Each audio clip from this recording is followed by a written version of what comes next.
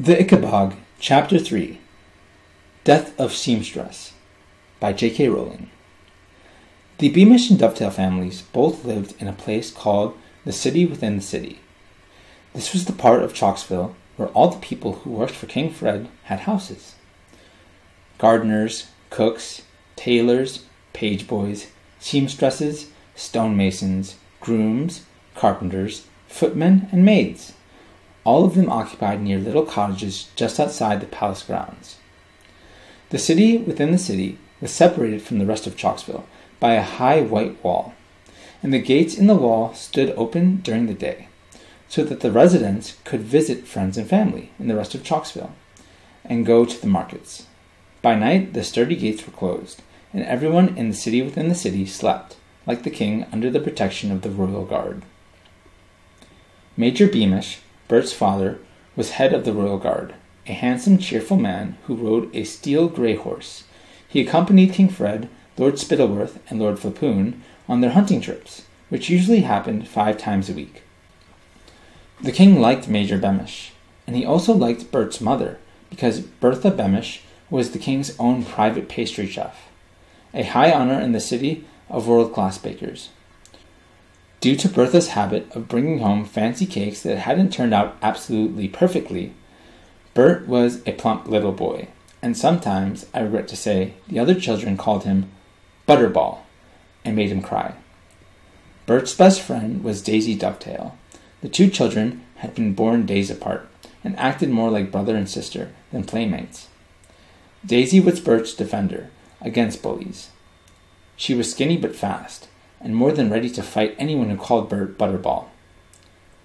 Daisy's father, Dan Dovetail, was the king's carpenter, repairing and replacing the wheels and shafts of his carriages.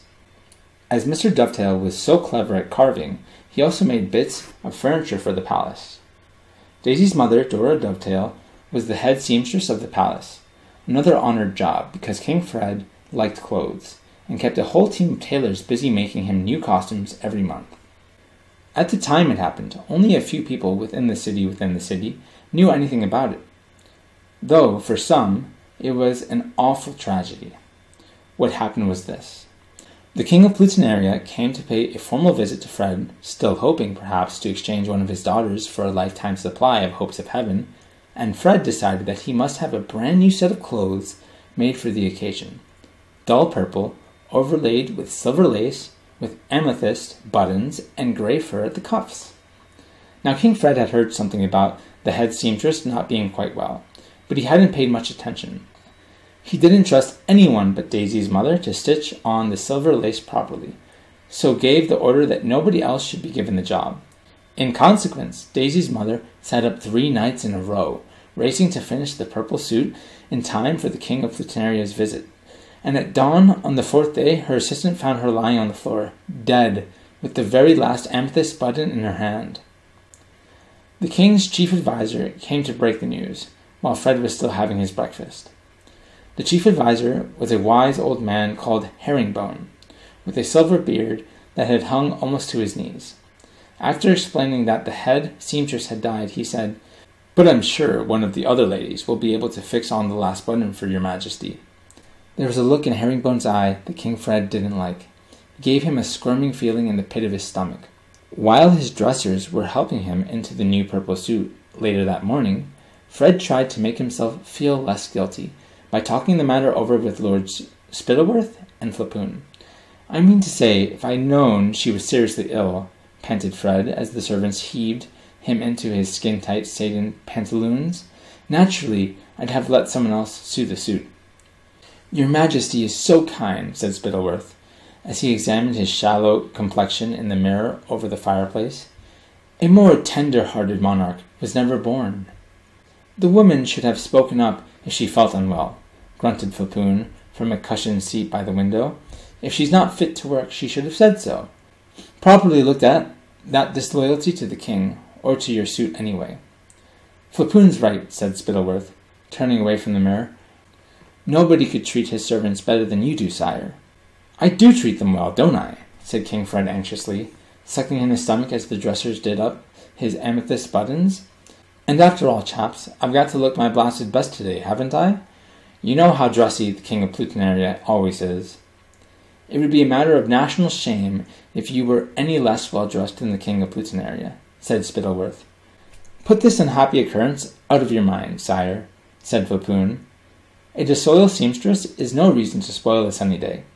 And yet, in spite of the two lords' advice, King Fred couldn't be quite easy in his mind. Perhaps he was imagining it, but he thought Lady Eslan looked particularly serious that day. The servants' smiles seemed colder, and the maids' curtsies a little less deep. As his court feasted that evening, with the King of Plutinaria, Fred's thoughts kept drifting back to the seamstress, dead on the floor, with the last amethyst button clutched in her hand. Before Fred went to the bed that night, Herringbone knocked on his bedroom door.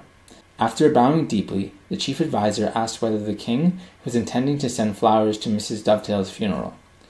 Oh, yes, said Fred, startled. Yes, send a big wreath. You know, saying how sorry I am and so forth. You can arrange that, can't you, Herringbone? Certainly, sire, said the chief adviser. And if I may ask, are you planning to visit the seamstress's family at all? They live, you know, just a short walk from the palace gates. Visit them, said the king pensively. Oh no, Herringbone, I don't think I mean to say, I'm sure they aren't expecting that.